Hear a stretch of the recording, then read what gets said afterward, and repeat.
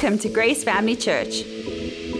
You can make a difference by getting involved in our Painting Day mission coming up.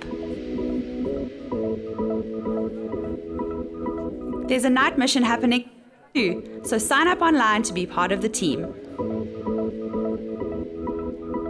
Buckets of Hope are on sale from today as part of the Matthew 25 challenge. Check out your brochure or our website for details. You're invited to hear fitness guru Justin Freese's story of recovery from addiction, so save the date now. Kids, you'll have way more fun at Grace Kids, so ask your parents to go check you in now. We want to connect with you on social media, so take down our details and say hi this week. Hey, if you're new here today, we'd love to meet you. Connect with one of our team after the service.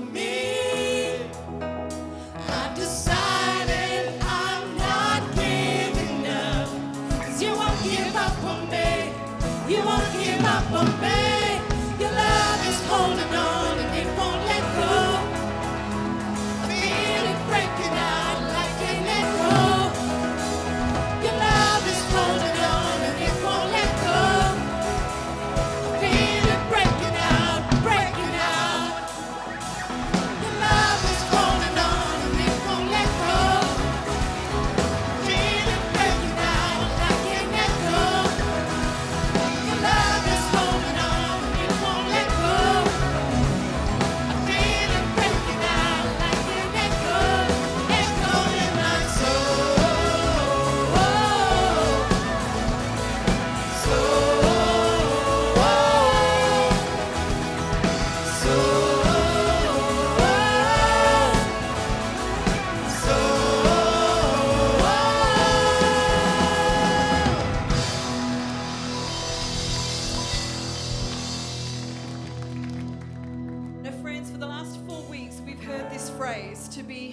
quick to listen and slow to speak.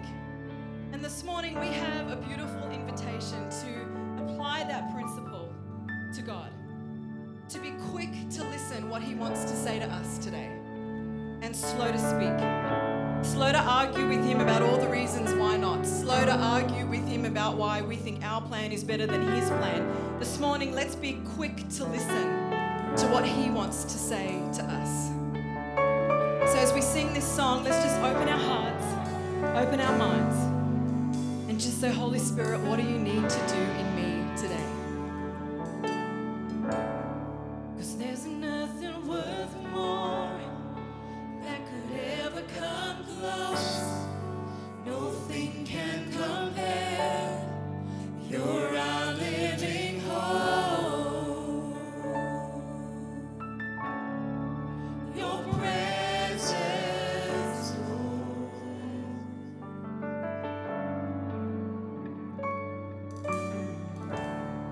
And I've tasted and seen of the sweetest of loves, where my heart becomes free and my shame is undone.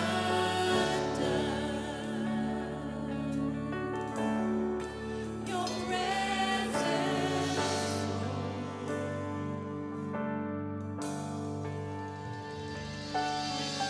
Holy Spirit, you are welcome.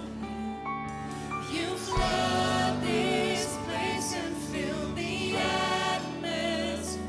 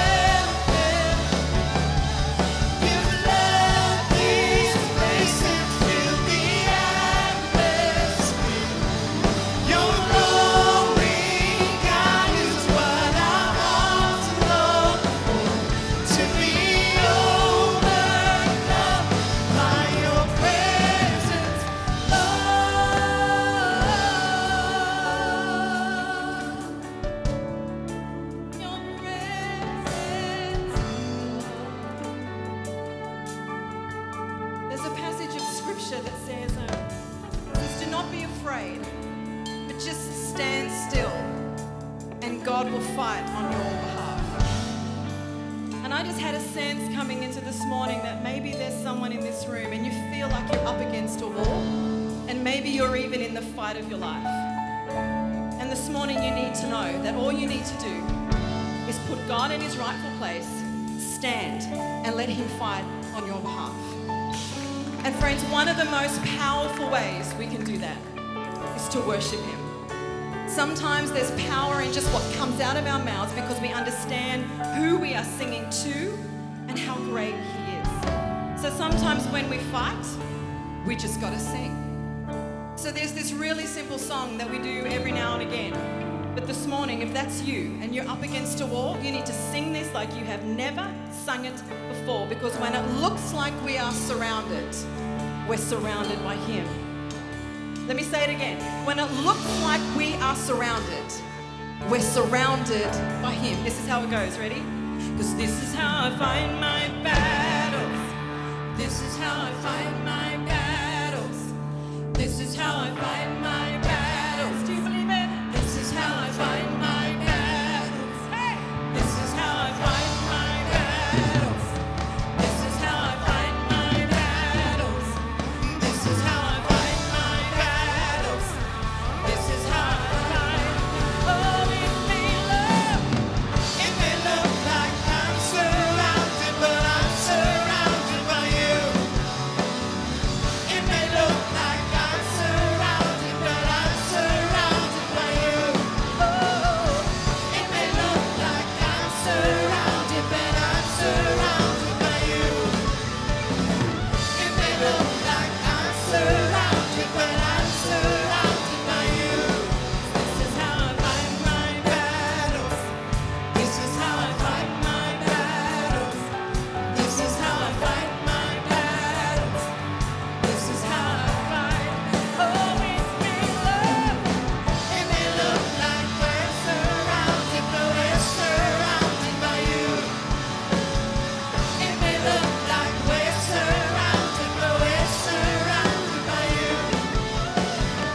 It may look like we're surrounded, but we're surrounded by you. It may look like we're surrounded, but we're surrounded by you.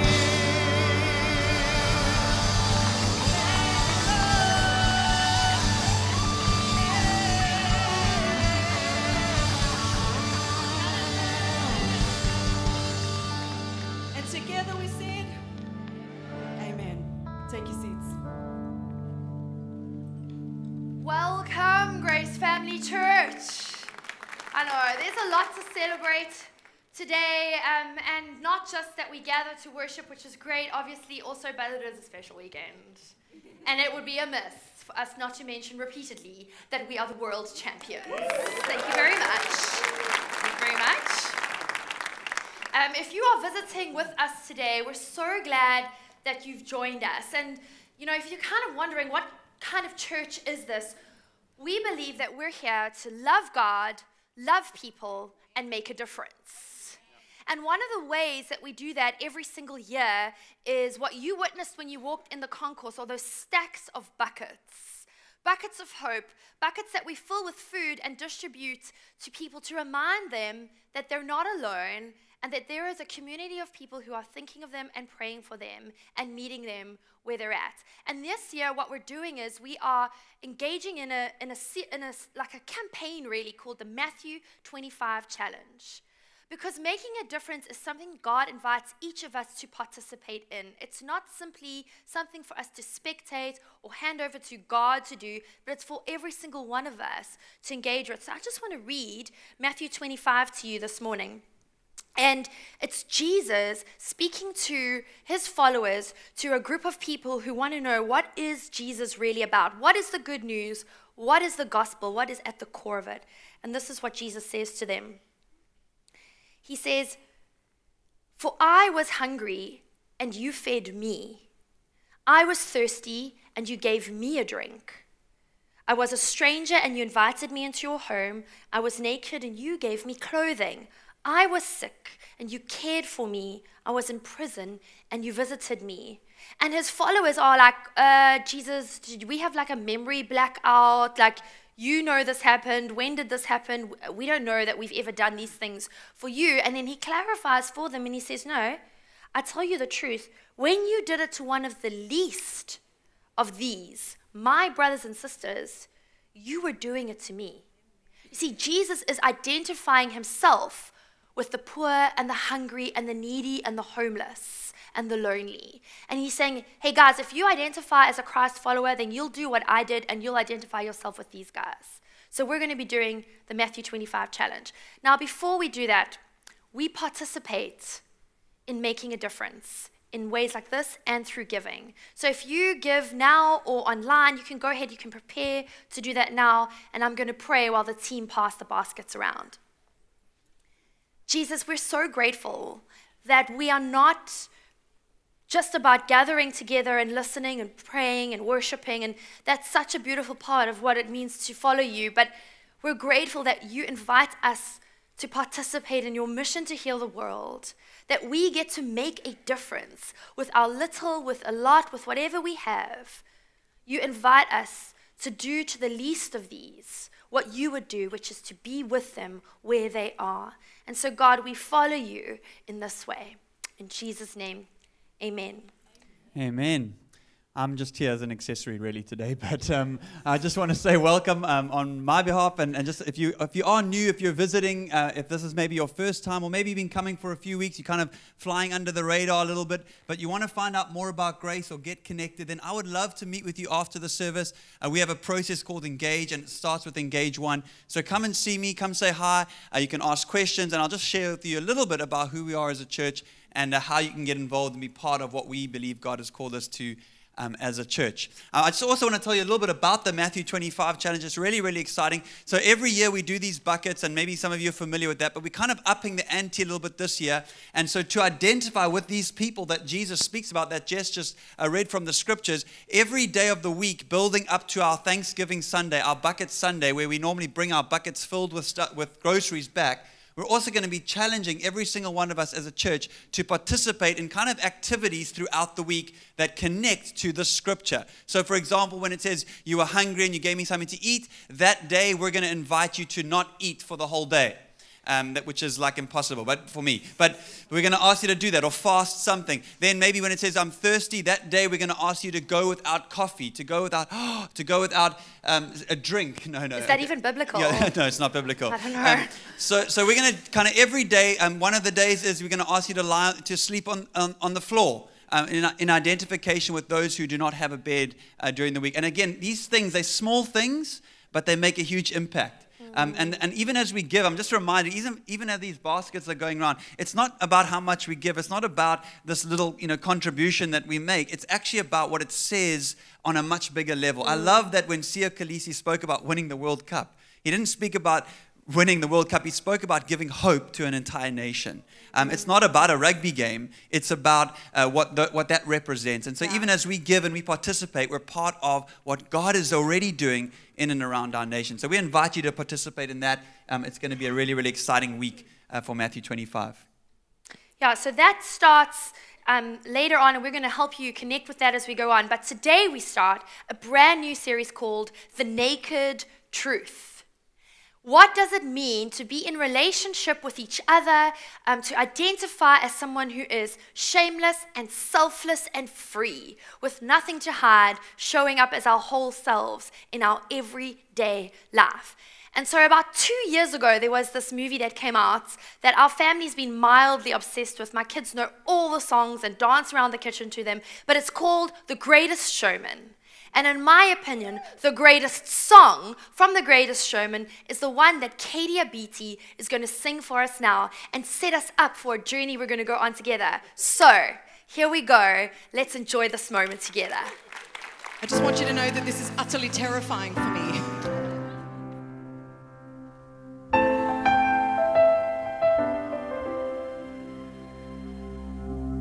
I'm not a stranger to the dark. Hide away, they say, we don't want your broken parts. I've learned to be ashamed of all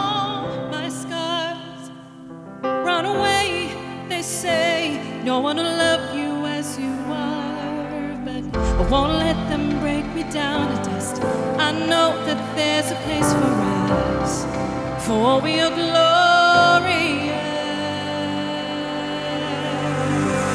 When the sharpest words wanna cut me down, I'm gonna send a flood, gonna drown them out. I am brave, I am bruised, I am who I'm meant to be. This is me. Look out, 'cause here I come, and I'm marching on to the beat I drum. I'm not scared to be seen, I'll make no apologies. This is me.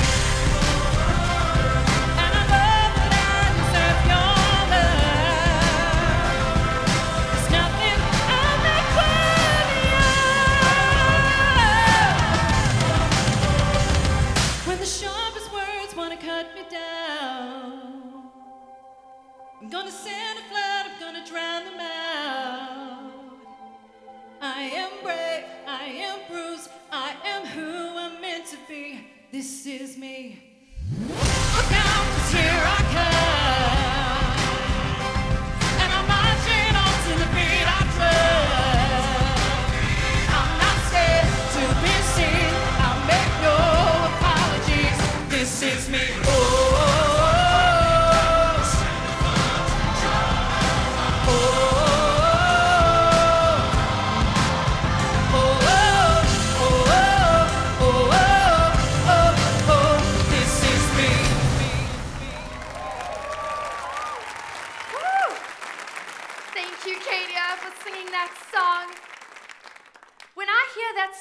I hear the story of someone who has the courage to show up no matter what their history is, no matter what scars they bear, and no matter what they've been through. When I hear that song, I see somebody who's maybe been misunderstood, who's been hurt by people's words, but has found a way to live free of that. And what a beautiful picture. And really, what we see in the lyrics of the song is the story of all people, of all of us. Because so often, at the root of our relational struggles, at the root of the patterns and the cycles that we find ourselves in, at the heart of so much of the pain we might carry and the scars we might carry through life, is this idea of shame. How do we live free of shame? How do we show up and move from being hiding and ashamed of who we are to saying, this is me? How do we go from kind of imploding, lonely selfishness and being wrapped up in a world that feels small and caged in to a world that is wholehearted and selfless? How do we go from living in fear to being free from those shackles? Over the next few weeks, we're doing this series called The Naked Truth. The truth about being shameless, the truth about being selfless, and the truth about living free. Because when we strip everything back, when we uncover the layers, when we peel away everything that's going on in our relationships and in our lives, there is either a truth or a lie sitting at the core of that. And that truth or that lie that's at the core of us is what is driving and shaping and informing our day-to-day lives. And so today we are looking at the naked truth about shame. Now, shame is not that, oh, shame, England lost. And South Africans like to say shame all the time. But the shame that I'm talking about is a different kind of shame to ach, shame. Okay? Brené Brown, a social researcher who's done over 14 years of data, qualitative-driven research into the idea of human relationships, has said this about shame. This is what she says. Shame is the intensely painful feeling or experience of believing that we are flawed and therefore unworthy of love and belonging.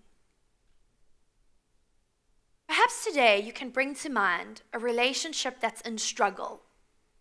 Maybe it's from your past. Maybe it's very much part of your day-to-day. Maybe it's a memory you can't shake. Maybe it's a reality you're looking straight in the eye. But as we journey through this process, won't you think of a relationship that you struggle with right now? Because I believe that if we drill down to what is going on there, there's a good chance we will find a fear or a feeling or a belief that we are unworthy of love and belonging because there's something wrong with us. We are flawed.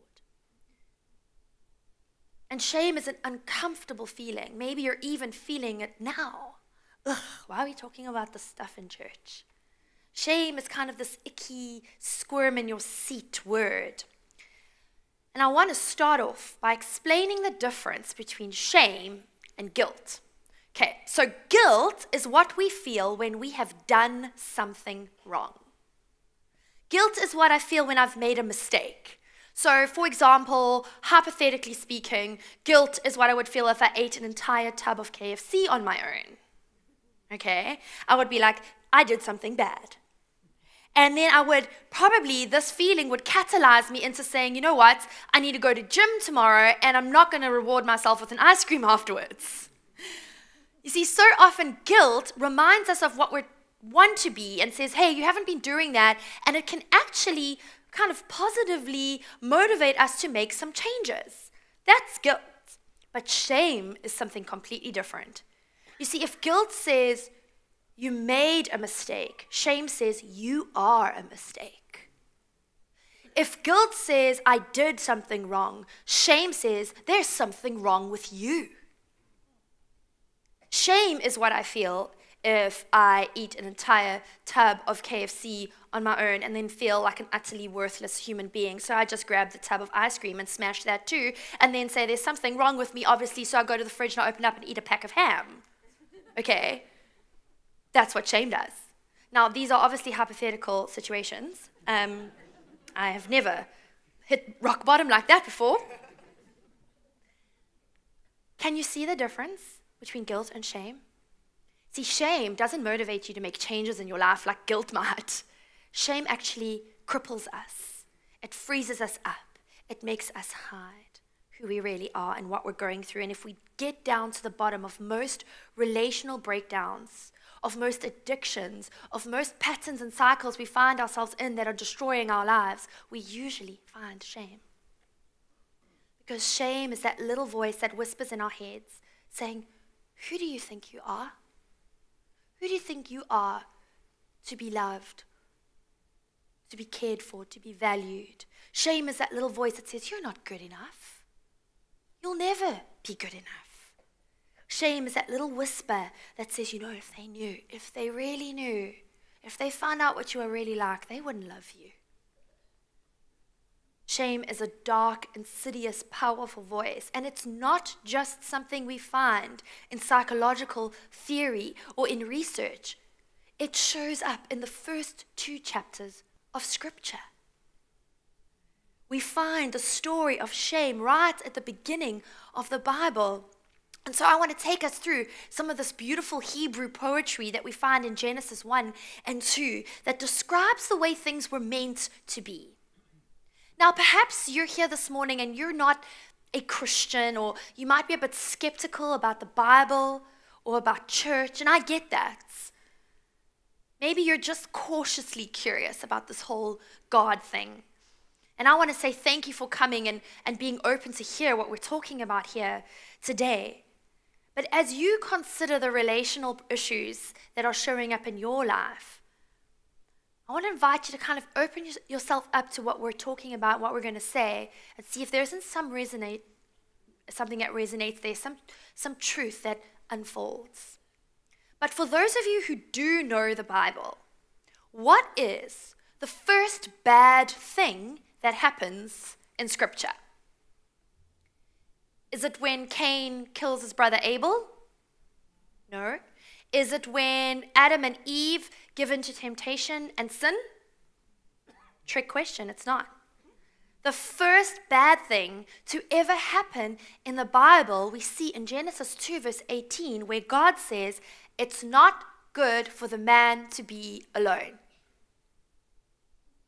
The first problem is not sin, it's loneliness, it's disconnection, it's isolation.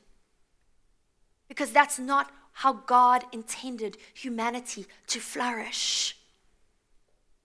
And so God says, let us make human beings in our image. God is using plural there because God is community. He says us and our, and that's how he's going to create people. Let us make human beings in our image, make them reflecting our nature. God created human beings. He created them godlike, reflecting God's nature. He created them male and female. God blessed them, prosper, reproduce, fill earth, take charge, be responsible for fish in the sea and birds in the air, for every living thing that moves on the face of the earth. And then this poet, describing God's plan for humanity, goes on and in chapter 2 tells the same story from a slightly different angle. And he says, the man said, finally, this is when man and woman encounter one another, finally, bone of my bone, flesh of my flesh, name her woman, for she was made from man. Therefore, a man leaves his father and mother and embraces his wife. They become one flesh. Now, what we're seeing here is this symbolic metaphor of God's plan for how people were designed to live. That we would have a name her. That we would have a purpose. Take responsibility. Take charge. Be productive. Do something with your life. That we would have relationships. That this does not happen alone and in isolation. It happens together, in oneness and in community. And most relational problems that we face are because we don't know who we are. We don't know what our name is. We don't know who we are. We don't know why we're here. And we don't know who we're meant to be doing life with. That's where so much of the instability and uncertainty and struggle for us comes. But it was not meant to be that way. Here's God's plan. Connection with God. That we were meant to reflect God's nature. There would be this relationship between us and God.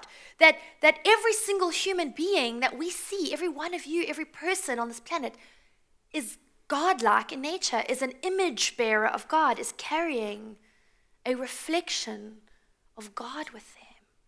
Oh man, that's beautiful. When we listen to this song, This Is Me, she says, for we are glorious. Yes, that's how it was meant to be. We are meant to be glorious.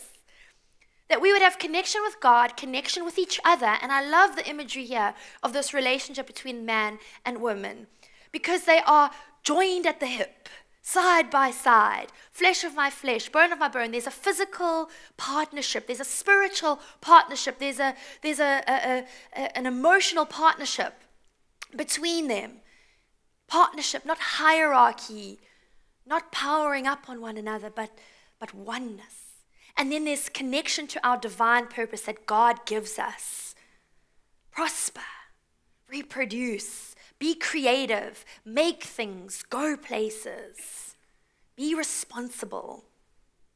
And this whole beautiful picture of human thriving is concluded with this phrase that I love, because this is our hope. This is where we get hope of what God's intention for us is. It's Genesis 2 verse 20. The two of them, the man and his wife, were naked but felt no shame.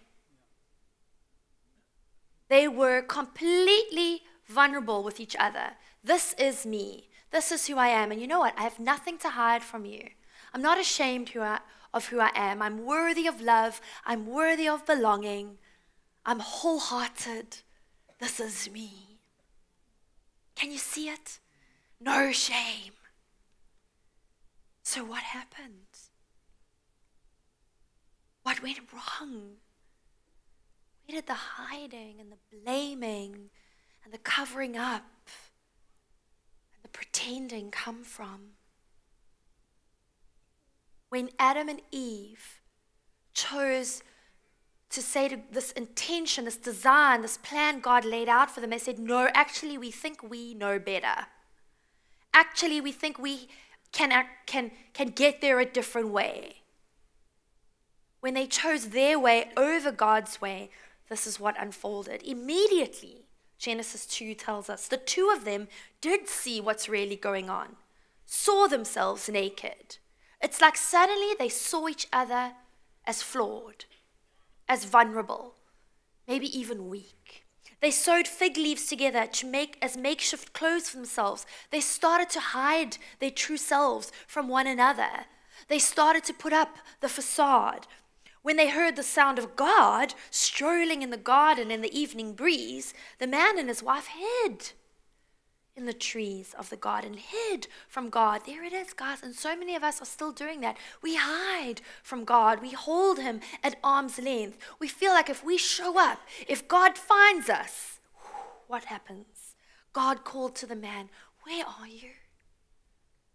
He said, I heard you in the garden and I was afraid. Fear comes in because I was naked, because you would see me as I am with all my mistakes and all my flaws, and I hid. And so suddenly, from open-hearted, vulnerable, connected with God, walking free without shame, in communion, in purpose, in belonging, humanity finds themselves hiding from God, blaming and shaming, utterly disconnected, and where so many of us find ourselves today. We know what that feels like. We know what shame feels like, because it's what makes those who have been abused keep quiet if they know. It's what makes those who abuse others hide and cover up and deny. Shame is what makes us cheat and lie and hustle and hurt and numb and run away from our realities in a million different ways. And all of that damages us and hurts us, and so the cycle continues. And shame says to us in our darkest, weakest moments, who do you think you are? Oof, they could see you now. You'll never be enough. How do we live free? How do we live shamelessly? Well, if we want to live a shameless life, a selfless life, a free life, the antidote to shame is empathy. Now, empathy is a word that we can sometimes get mixed up with sympathy. And sympathy is actually, it's quite a discouraging thing. You know, sympathy is when someone's like, oh, shame. You know, sucks to be you. Have you ever been on the receiving end of someone's well-meaning sympathy, but it's so not what you needed? You know, you're like, oh, guys, my kid was sick this weekend. Oh, well, at least you have a kid. You know, people who silver line your problems and make it feel less than. Yo, I'm having a hard time with Tom. Well, at least you're married. At least. Man, sympathy is when someone observes us from a distance and feels sorry for us and pities us. And sympathy can so often, even though we give it with good intention and we might mean well, but it can be quite insensitive and it can actually drive disconnection. Because I'm not going to show up to you and say I'm having a hard time when you tell me, well, at least you've got this. Oh, there goes the disconnection. There goes the shame. Oh, I better not tell them what's really going on in my life. That's embarrassing. No, everything's fine. Tom is awesome and he never makes any mistakes.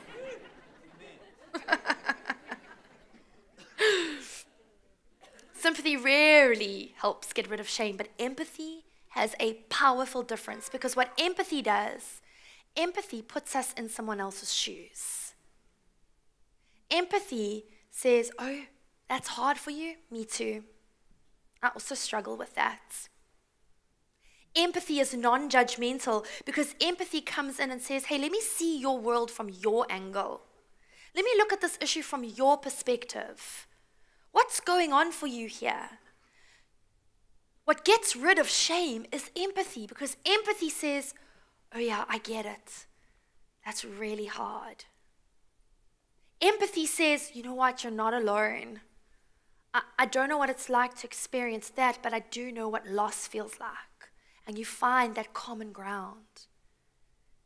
Empathy builds connection because it's someone who says to you, you know what, I don't know why this is happening to you in your life, and it really sucks, but you know what, I'm here with you.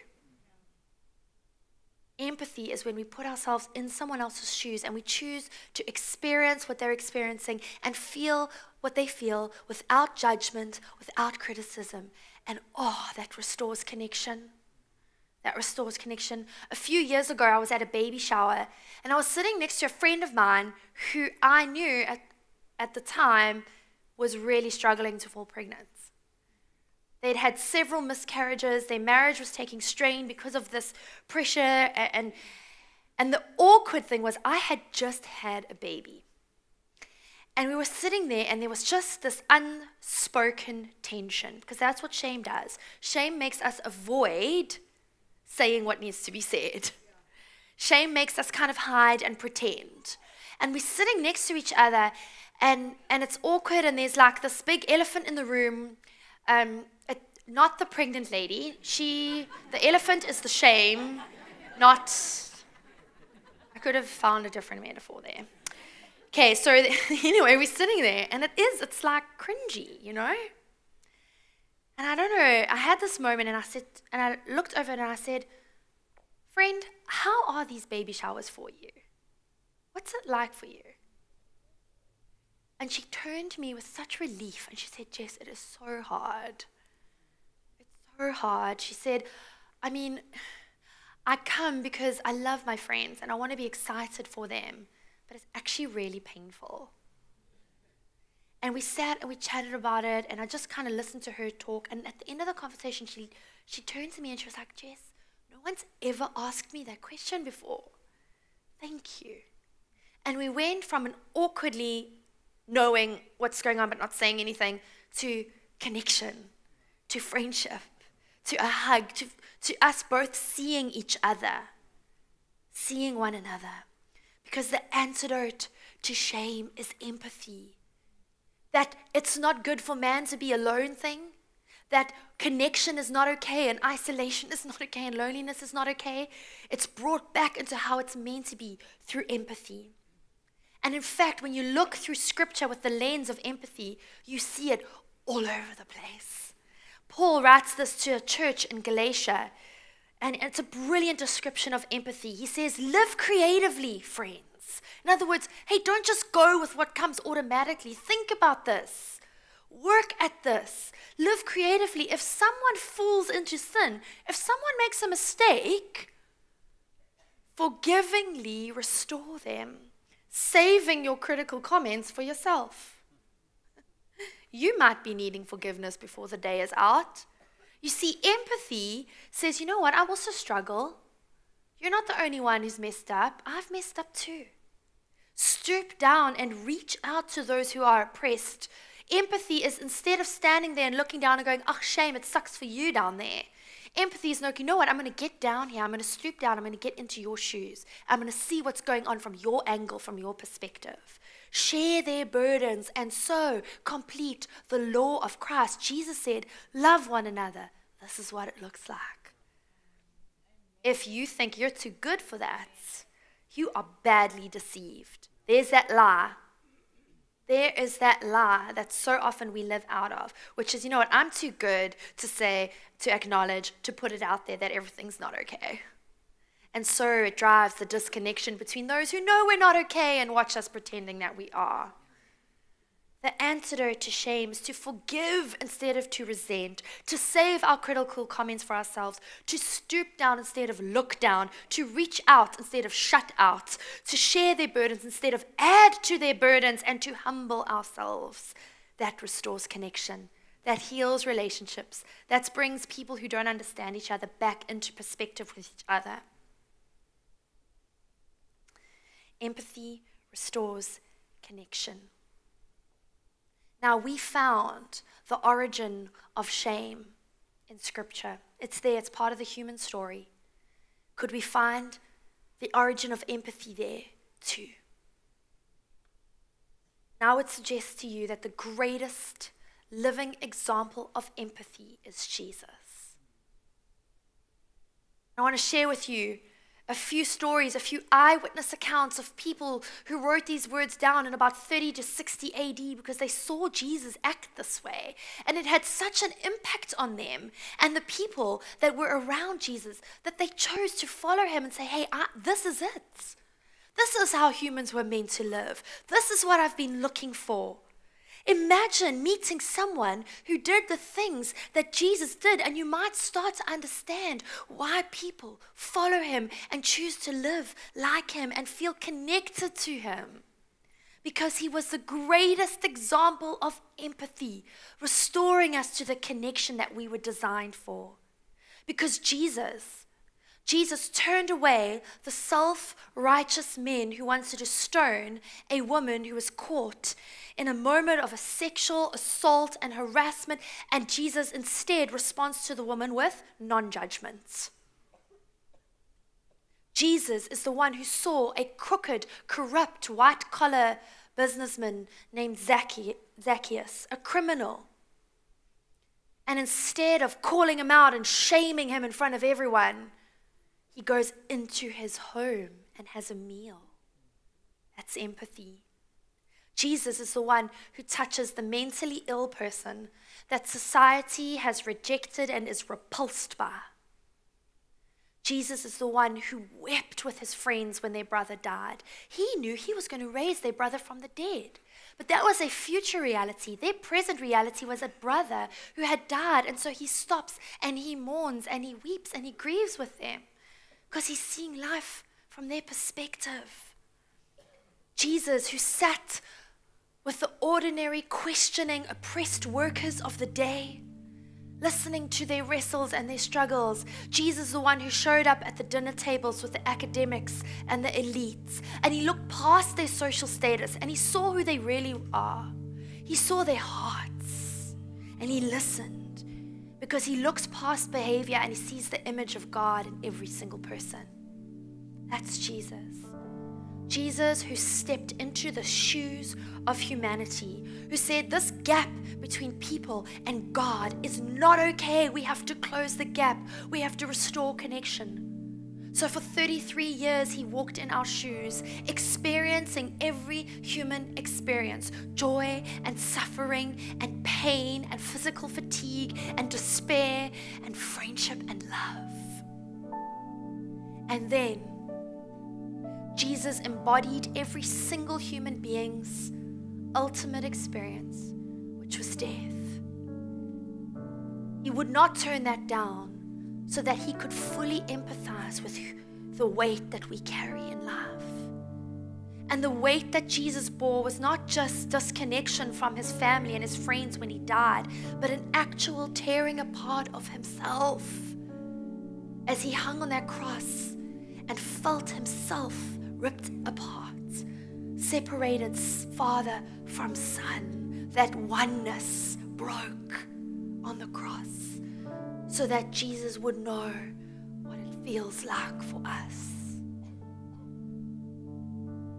And then, through the power of empathy, Jesus restored connection by rising up from this deathly disconnection and stepping into wholeness, into restoration, into life being put back to the way it was meant to be, the way it was in the garden, where we know who we are and we know why we're here and we know who we're doing life with, and we are free and unashamed.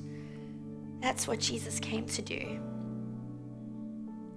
The naked, sometimes ugly truth is that at the root of our parenting or our addictions or our hang-ups and our hurts, of our reputations, the way we feel about our future, at the root of that is so often shame.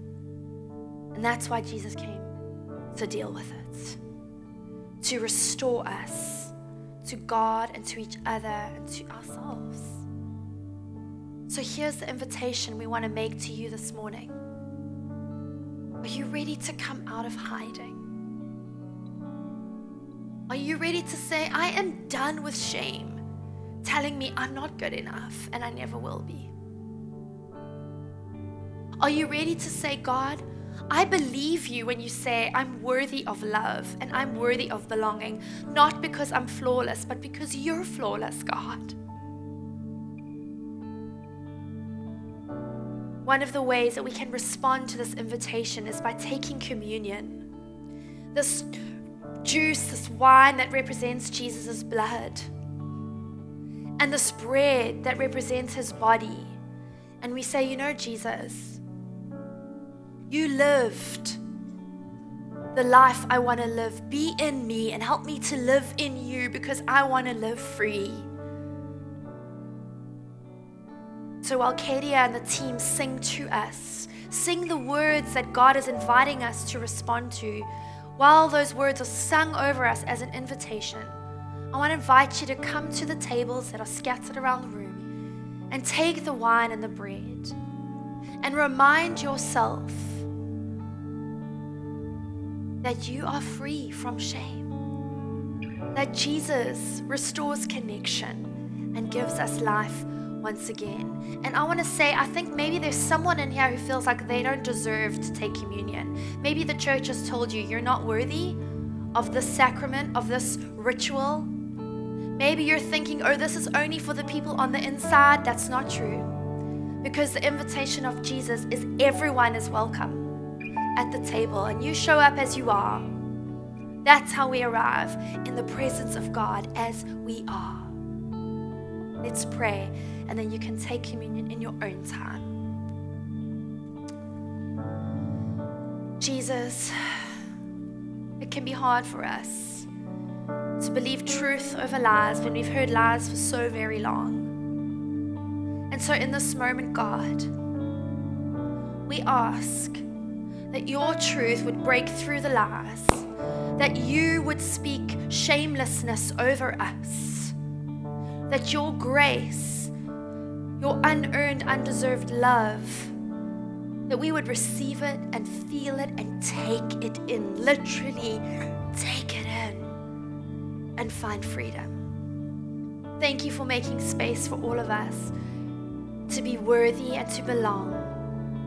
We ask that in these moments, there would be a newfound freedom in who you say we are, your beloved ones, your children. And so we eat and drink and remember who you are, God, and what you have done. Let's eat and drink together.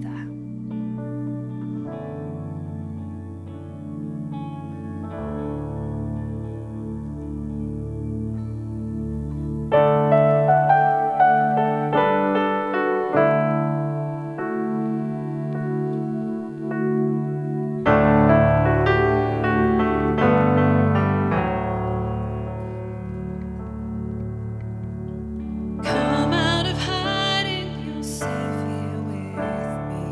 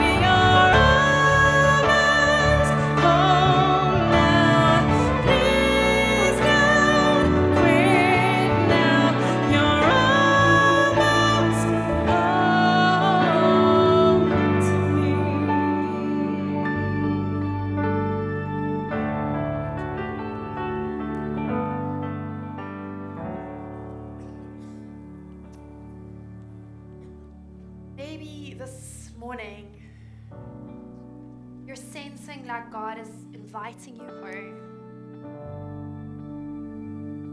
And perhaps you're ready to say, no more shame, no more hiding. I'm showing up to you, God, as I am. So I'm going to invite everybody to close their eyes. And this is just a way of drawing your attention inwards to what's going on in your heart and your head. To what kind of whisper maybe you could be hearing right now.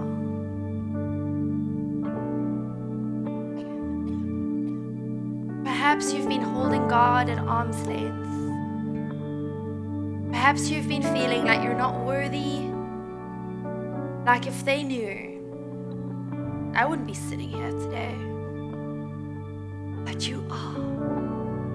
And the invitation is to come out of hiding and respond to this generous, freeing love of Jesus that's offered to you as you are right now. So I'm going to pray a prayer. If you want to repeat this along with me, your heart or in your head, you may do that. But I feel like there's some people here this morning and Jesus is saying, come home.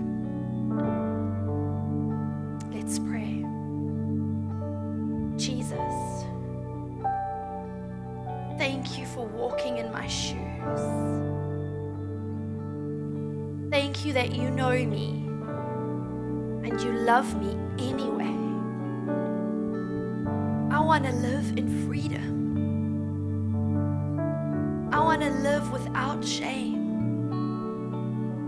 And so I say yes to you and no to shame. Thank you for this. Thank you for the forgiveness, God. And thank you for your grace. Amen.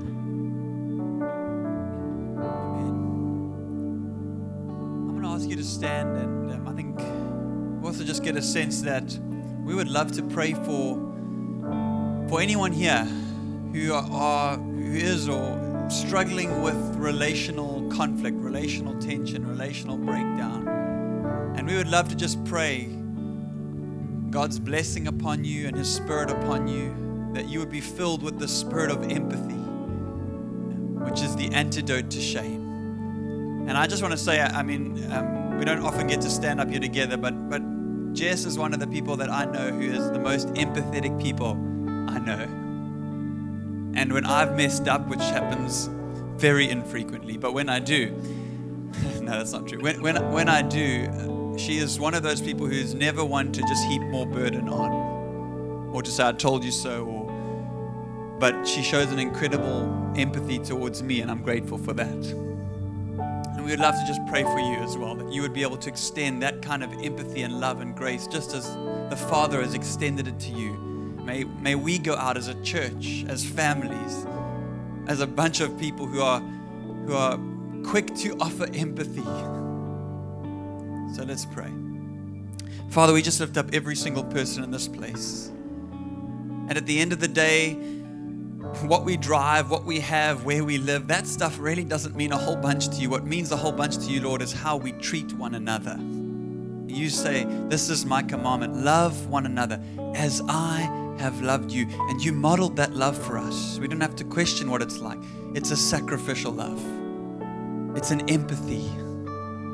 So help us, Lord, to extend forgiveness, to extend grace to those who don't deserve it, to those who've hurt us. And Lord, you know I need your help to do that.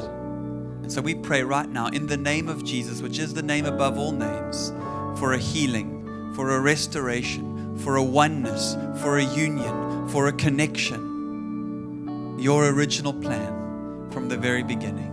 And we declare that now over every relationship and every life represented here this morning. In Jesus' name. And everyone said, Amen. Amen. Thank you so much. Have a great week, and we'll see you next time.